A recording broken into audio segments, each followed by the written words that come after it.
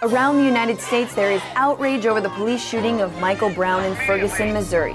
Maybe because it isn't the first time an unarmed black man has been gunned down by cops for what appears to be little reason. Protesters have called for justice to be served. But will it be? Looking back might give us a clue. So here are 4 infamous police brutality cases in the United States and what happened to the cops involved. Rodney King. His case put U.S. police brutality on the radar for an entire nation. Can we all get along? In 1991, he was beaten by 4 white LAPD officers after a high-speed chase. If it hadn't been taped, King probably would have been just another black man brutalized by the cops. But it was. Still, that didn't stop a jury from acquitting the officers of all criminal charges, leading to the LA riots, some of the worst in U.S. history. These people are angry, and they have every right to be. The LAPD did, however, make some changes, adding more diversity to the then 59% white force, and the city got a new police chief. Smart. King sued Los Angeles and won, and in 1993, 2 of the 4 officers were convicted of violating King's civil rights in a federal case. They were sentenced to 30 months, which they served. 41. That's the number of bullets police fired at Amadou Diallo in front of his apartment building. He was 22 and unarmed. The plainclothes officers, who all happened to be white, thought he had a gun. It was actually his wallet.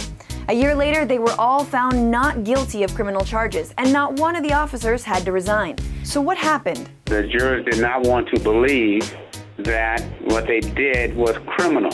They viewed it as a mistake. There was a bit more justice, though, in New York City policing. The street crime unit that the officers were a part of, whose creepy slogan was "We own the night," was disbanded. The city started recruiting more black and Latino officers, and for the first time, the police had to release data on its stops and arrests, specifically when it came to race.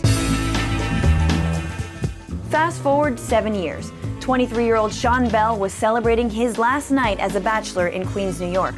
5 plainclothes cops in unmarked cars fired 50 shots into Bell's car, killing him and wounding 2 friends. They thought the group had a gun. They thought wrong. 3 of them were charged and found not guilty of criminal charges, but in the years that followed, 1 was fired and the others were forced to resign from the force. Still, only 1 was denied a pension. So was justice actually served? New Year's Day 2009, Oscar Grant was shot in the back by an Oakland Transit police officer, even though he was already in handcuffs and lying face down on the ground. The officer said he confused his gun for a taser. The incident was filmed by onlookers with camera phones and spread quickly online. Grant died the next day, and Oakland erupted in protests and riots.